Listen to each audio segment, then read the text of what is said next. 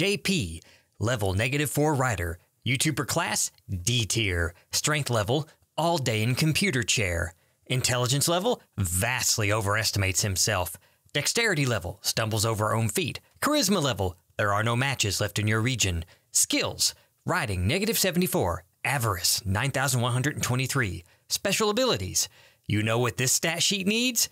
Ability, once a video, invoke the love triangle. Why can't he just do a normal intro? Ability, JP may start his video with an overly long opening bit, which is perfect for a video on literary RPGs. Literary role-playing game, or LitRPG for short, is a work of fiction, most commonly fantasy or science fiction, that features video game mechanics as part of the story. Sometimes it's because the protagonist is trapped in a video game. Other times the world just operates on video game logic just because. Now, I try not to get too neck-deep in genre politics, but if science fiction and fantasy are both in the speculative fiction ghetto and sneered down upon by the rest of the literary types, then LitRPGs are a ghetto within a ghetto. Despite being a niche genre in a lot of ways, it is still one of the most requested topics I've gotten on this channel and has a sizable and loyal audience. I even asked for recommendations earlier this year. And for everyone who chimed in to give recommendations in the comments, I just want to say, I will get my revenge if it's the last thing I do. So let's check our stats, ready our overpowered skills, and tell the harem to pull up their thigh highs because we are diving headfirst into LitRPG. So what's the first thing our LitRPG needs? Is it compelling characters, an engaging plot, or well-realized setting? No, it's stats. So many stats, just endlessly obsessing over statistics. Levels, HP, skill levels, class levels, mana, XP, powers, special abilities, magic spells, elemental spells, summon spells, armor, weapons, other equipment, potions, crafting skills, magic items, and that's not even counting all of the pets and summons. Oh, you thought I would skip those for the sake of time and pacing? Well, you would be wrong. Here's the stats of the protagonist's pet snail in case you were wondering. Now, there's nothing wrong with stats or even stat pages. Stats are a great way to demonstrate a character's competence with statistical growth, adding a sense of progression and forward momentum. I wonder if I should use leveling and stat growth as a way to demonstrate character by showing which ability out of a list of abilities a character chooses from. Could I show a character's analytical ability by having them carefully inspect useless-looking skills the RNG dumped on them and find ways to make them useful? What about using a foe with superior stats and have the protagonist outwit them rather than just beat them to death with numbers? Those won't work. Here's why. Stats exist in LitRPG solely to make the main character look powerful, not for use in characterization or setting the stakes. Stats work perfectly fine in a vacuum and don't need context to make any sense to the audience. Wow, this character has 9999 strength. Yay? Oh, that mouse has 10,487 strength.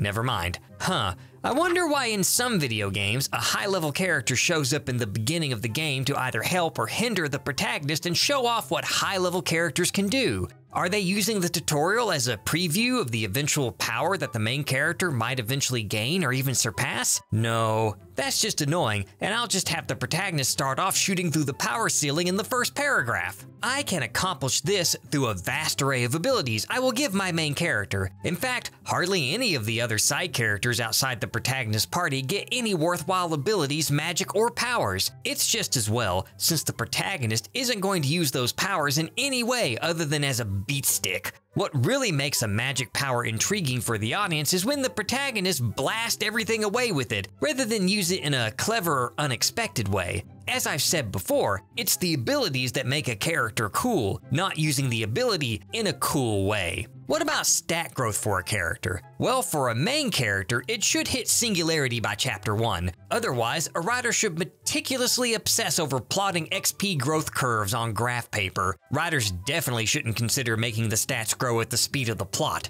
Better to draw quadratic equations and set hard rules, then throw those out on a whim later on with no explanation rather than keeping it vague. The stats, abilities, leveling, and game mechanics themselves are basically just a hard magic system. That is, it's a rules-based system that can be reasonably understood by the audience and usually doesn't have the same air of mystery as a soft magic system. The main thing to remember is that the more the writer defines the mechanics, the more beholden they are to sticking to those mechanics. But I'm special, so I can just discard my own rules midway through after tearing up my audience's willing suspension of disbelief and setting it on fire. Could this have been avoided by keeping certain aspects of the game mechanics vague, especially when said mechanics don't directly impact the story? No, I can't tell the difference between stats that are actually important to the events of the plot and stats that are just there as set dressing. Remove my precious extraneous game mechanics because they don't add anything in favor of focusing on ones that actually make the story engaging? Then I will have less stats, less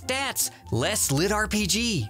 I really need all those stats, levels, and abilities. Otherwise, I might have to write an actual freaking character rather than a collection of meaningless numbers largely devoid of context. Stats, abilities, levels, and all of that RPG stuff will substitute for things like character, motive, and having a personality.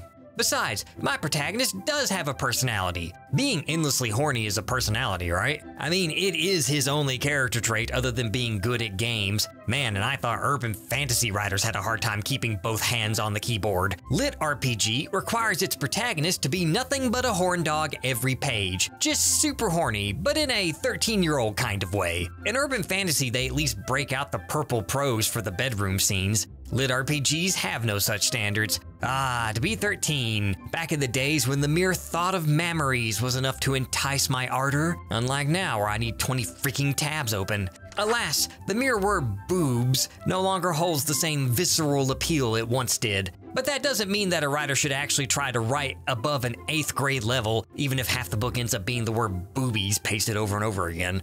By the way, did you know that there are other things that you can use as a primary motive for a character other than lust? There are, in fact, even other biological imperatives that exist. Even some of the more base individuals tend to be motivated more by societal acceptance, since they've managed to piece together that sex is somehow linked with status. There's also things like desire for wealth, thrill-seeking, curiosity, altruism, escapism, regret, finding identity, or any of the other basic emotions that can be one of the core drivers behind a character's decision-making. Could they at least be a connoisseur of the desires of the flesh and have moved past the boob fixation? No, teenage immature lust it is. This never leads to other issues in the writing, like how the story keeps describing attractive women in detail, which is fine, I guess, even if there's too much of it and having the women characters prance about in battle lingerie annoys my inner tactician. Then the story keeps focusing on her reproductive bits, and just generally has a little too much male gaze going on.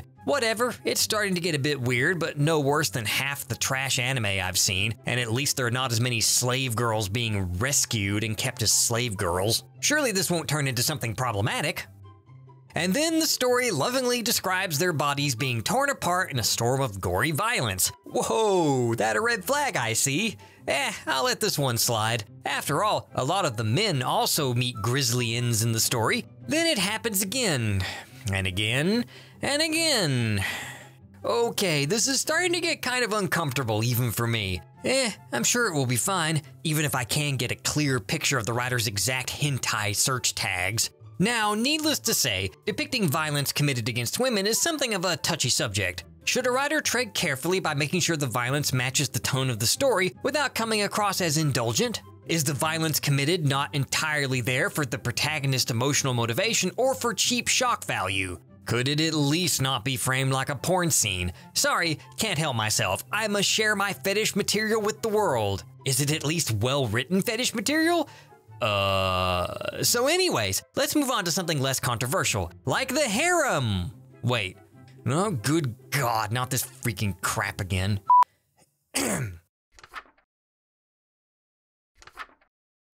Sorry, where was I?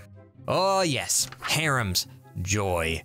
Yes, this trope has even made its way into Western LitRPGs. The harem trope, for those lucky or sheltered enough to not know the term, is when a usually male character is surrounded by usually attractive young women characters who are all romantically interested in him. Wow, so this one guy gets his pick of a score of attractive admirers, right? Wrong. Instead, the main character wastes his time not committing to any of the obvious choices, often because of a series of increasingly stupid plot contrivances, or more often just by generally being a worthless waste of a human being with all the personality of a wad of chewing gum stuck under the desk, but with somehow less appeal. So here's the thing, Harems can work in LitRPGs by focusing on making the characters, especially the main character, have a little more personality than a cardboard box, or by thoughtfully deconstructing the trope with a focus on characterization. It is especially important to create interesting chemistry between all of the characters, and avoid too many weak links and contrivances to pad out the plot. Wait,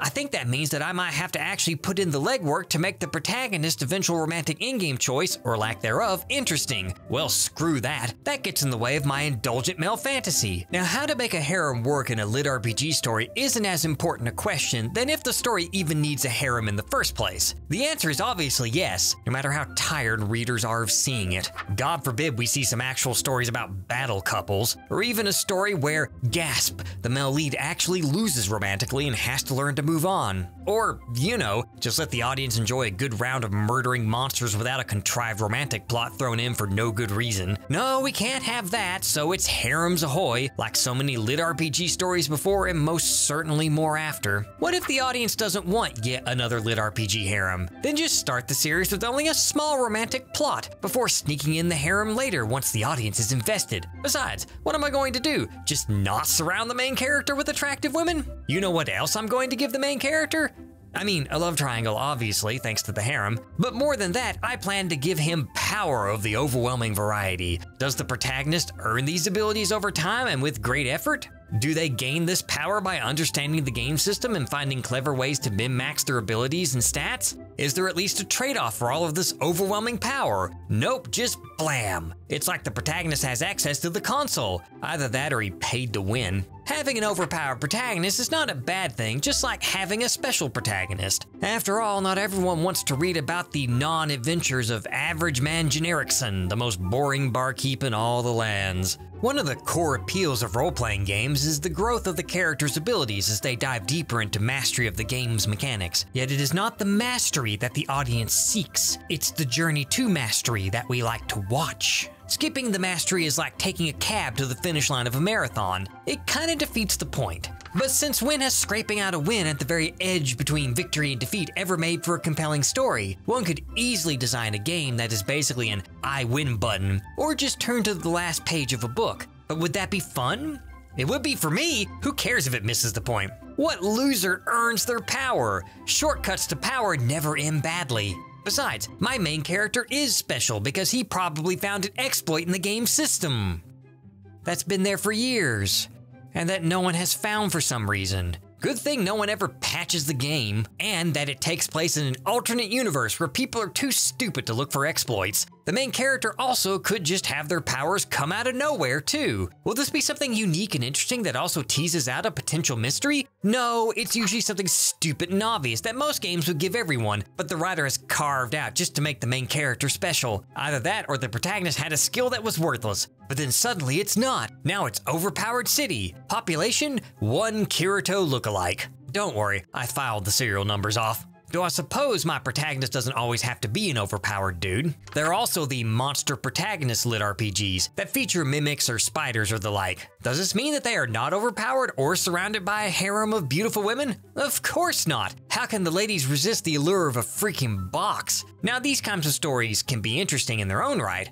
After all, featuring a non-human protagonist can be a good hook to stand out among a sea of dudes in black coats drowning in an ocean of cleavage. Or, well, they used to stand out, at least until they spawned their own host of imitators, especially with isekai scraping out the bottom of the concept barrel nowadays. See, with the monster protagonist, it's totally different, even though they are just as overpowered as every other human LitRPG protagonist. But see, now I can have my character act like a monster and people can't criticize me for it, because they are a monster and therefore are exempt from morality. Checkmate, critics. Now that I've given my main character approximately all of the power, what next? Well, now the protagonist needs a place to be overpowered in. In other words, I need a setting, and what better setting than Tolkien default? And no, it's not a lazy Tolkien copy-paste, because I added cat girls. Ooh, cat girls, pushing the originality there. This world operates on game logic, therefore it could be basically anything. It could be something fantastic and new that really dives deep into the endless possibilities a fantasy setting provides. It could explore truly unique and strange worlds full of never-before-seen creatures and peoples. But won't be, because I've already pressed Ctrl-V on the keyboard after hitting Select All on the Tolkien template.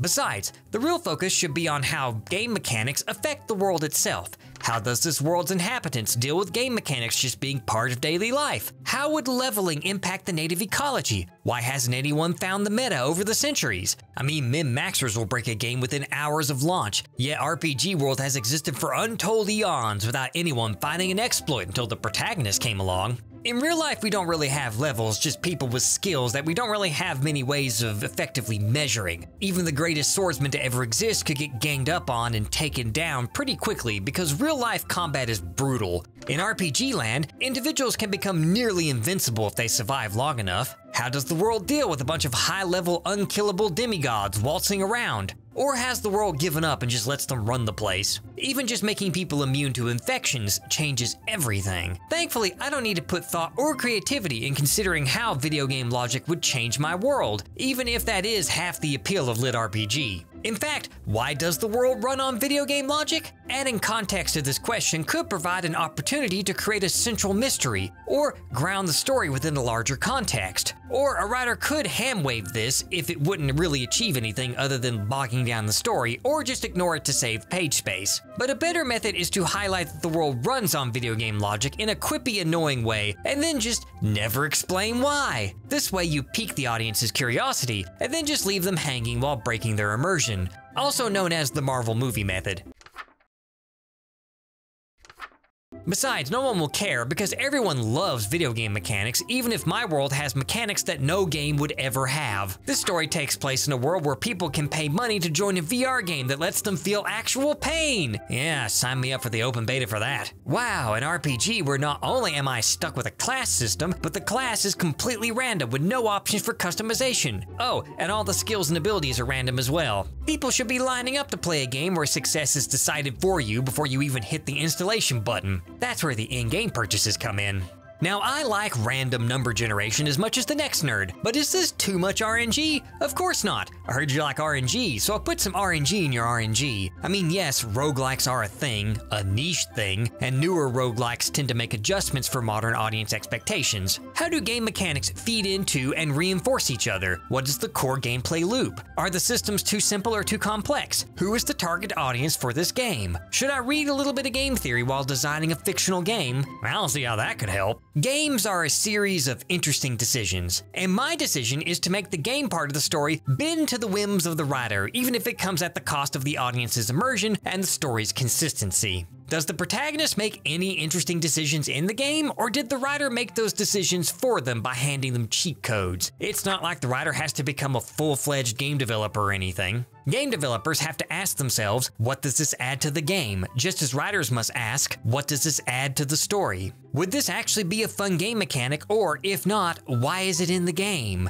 Well, I added that game mechanic because I thought it would be cool, and revision is a cool skill in the game, not a skill that a writer needs. Don't pay attention to my all-over-the-place game design. Look at this exciting combat scene I wrote that goes blow by blow in such excessive detail that it becomes excruciatingly boring. Every action must be relayed to the audience, regardless of the cost of pacing. How else will I show off my super clever game mechanics that all work perfectly in my head, I swear? LitRPGs are a story first, but I'm going to instead treat it like my personal event log. You know, those things that you only read after a party wipe to find out what went wrong. Writers don't need to learn how to navigate between the game aspects and story aspects of LitRPG. That would require the writer to be able to distill the essence of the fun of games while also trying to navigate the treacherous currents of being a writer, two extremely difficult to master skill sets that must be blended seamlessly. In other words, it's total easy street. I've played lots of games, that makes me an expert on games, and I've read lots of, well, I've seen lots of books on shelves. How hard can it be to write a LitRPG? You won't see me worrying about shoddy game design. No one will notice the game's shoddy design anyway, because if you die in the game, you die in real life. Which, come to think of it, is also pretty shoddy game design. Probably should have nixed that bug in the beta. Now, why did I throw all my characters into a death game? Well, you know, it's funny. Much like how I was going to end this video, it's been so long I've forgotten the reason. There it is, behold, the key to our inevitable and communist victory, the Omni-Commie Matrix. With it, we shall paint the TWA expanded universe red. You may now be jealous.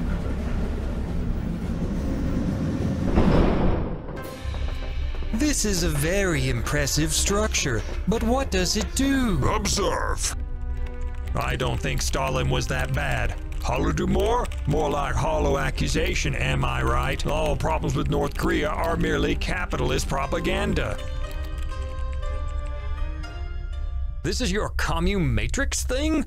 This is just a bunch of terminally online people posting poorly thought out opinions on the internet. What? No, it's not. We are one social media post away from victory. It shall be the fire that sparks the red revolution that will sweep across the universe. We don't even have to leave our echo chambers. Besides, you think your non-red revolution will be better? Well, obviously, we run in guns a-blazing, and then it's all pow pow, pew pew pew, and the bad guys are all like, oh no! Then I say some kind of cool one-liner before shooting them with my cool guns. Then the evil empire just falls apart or something? I don't know. But after all the evil empires are vanquished, then there will be nothing but freedom. But we'll still get to be the cool rebels and keep fighting bad guys, and we'll never have to change our branding or get bogged down in something really boring like policy. I'm not sure what this policy thing is, but I do agree that sounds boring. As boring as your dumb revolution. Our revolution will be way cooler because our ideology allows us to see the world for how it really is.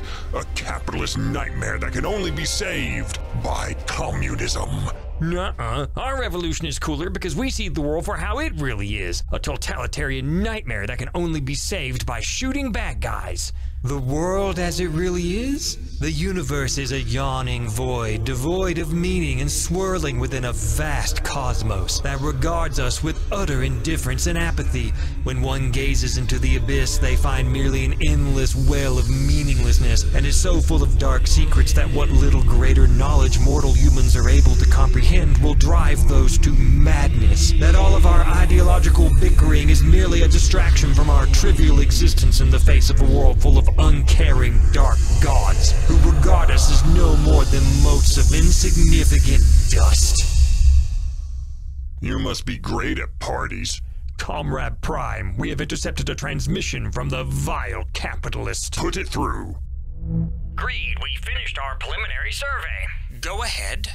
Survey results are promising. The TWA universe has become quite expansive, especially with its new animations. But we will be in good company on Nebula. Nebula is full of amazing storytelling and animation creators. They've amassed quite a pool of talent. Nebula is a streaming platform run by the creators themselves. There we can put up all of our videos without having to worry about suitability for ads or YouTube murdering the video for no reason. There you can watch terrible writing advice videos early and ad-free. You can also enjoy Nebula's ever-growing collection of original content, like Tell Foundry's excellent original series, Worldsmiths, that explore the inner nature of the real-world creators of fantastic settings. What about the old deal, though? In regards to the bundle deal, many signed up to Nebula through a bundle deal, as an email may have notified you. That deal is complete.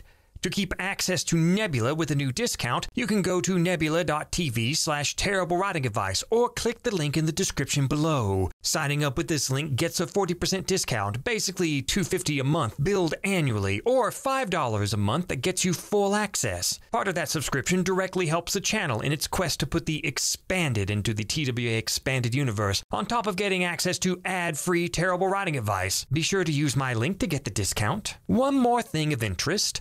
Until the end of 2023, Nebula is offering lifetime memberships for $300. Just pay once and it's yours. A novel concept in today's rent-seeking economy. And they can be gifted. A nice little last-minute present. Link is in the description, of course. Now, only a few details to wrap up. So this Nebula is greed's goal? Well, it doesn't matter. We are already poised to defeat our true enemies once and for all. Prepare to activate the Omni-Commie Matrix.